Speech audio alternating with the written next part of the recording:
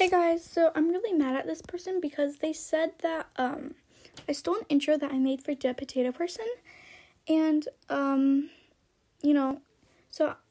decided to show you guys how I make my intros, so I make them.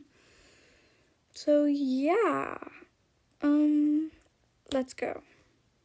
Hey guys, this is how I make the intro. So first go to Roblox and search up GFX Studios and make your outfit. This is in fast motion, so yeah. Make your outfit how you like it, and then find a place to make it.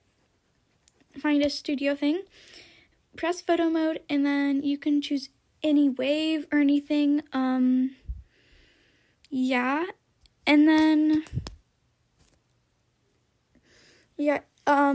just video record yourself a few times.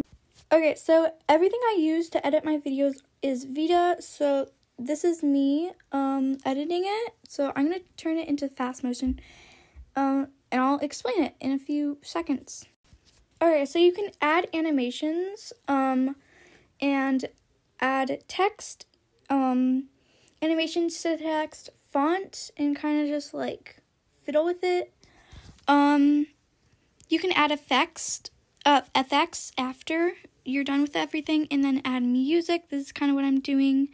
And the order that I usually do is the channel name, so Camillecow for me, like, and then subscribe, and then enjoy the video. But the intro that I'm making right now isn't like my true intro. I'm just doing this so then you guys don't think I'm a scammer or yeah. So that's me putting animations into the video itself. And then you can put effects, like I usually put like raindrops, so it's like all murky and kind of foggy. That is a really cool effect. And then you kind of just change it up a little bit. So yeah.